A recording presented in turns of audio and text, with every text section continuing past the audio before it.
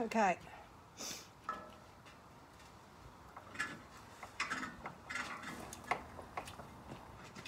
I'm dosing this guy.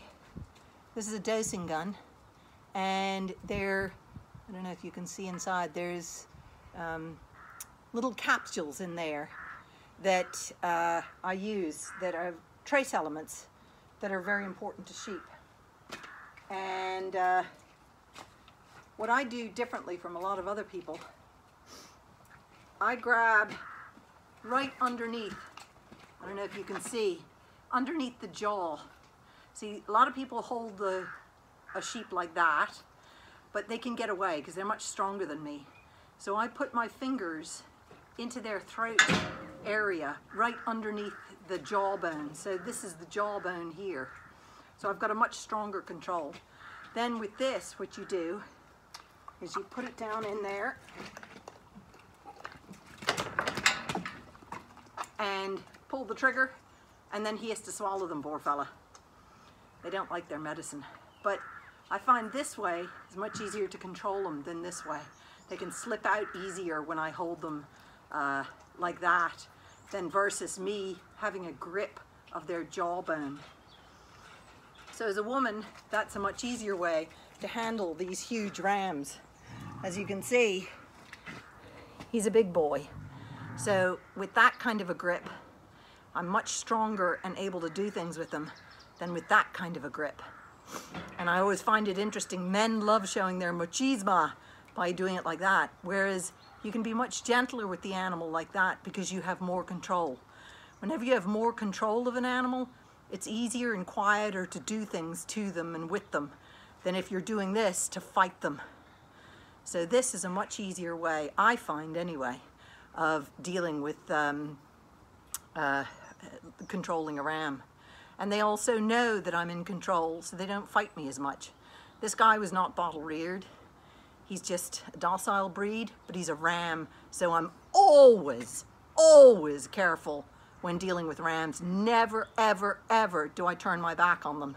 Another reason why I always want to have control. And if a ram comes at me, the most tender place is here on the muzzle.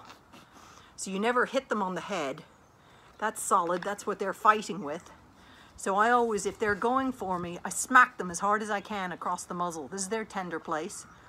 This is also where, as a prey animal, a wolf or a lion or any of the predator animals would grab them right here as well as on the throat.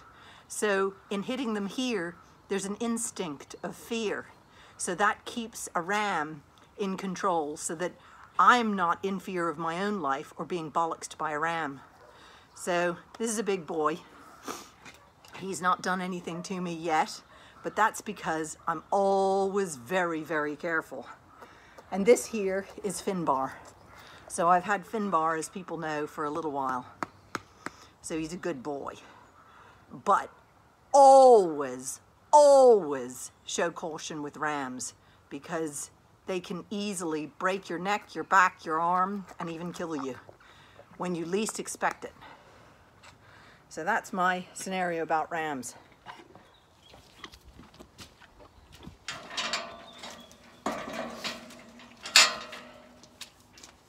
Okay, mister.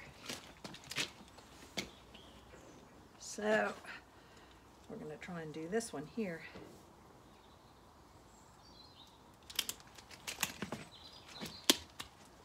You can see I had control of them the whole time. It's painful. It's like piercing your ear. Problem is, I need two hands to take this thing off. Now, let's see if I can do this way. There we go. I got that free and that free. Job done. And I have the little vial of his genetic code that will now be sent off to Weatherby's.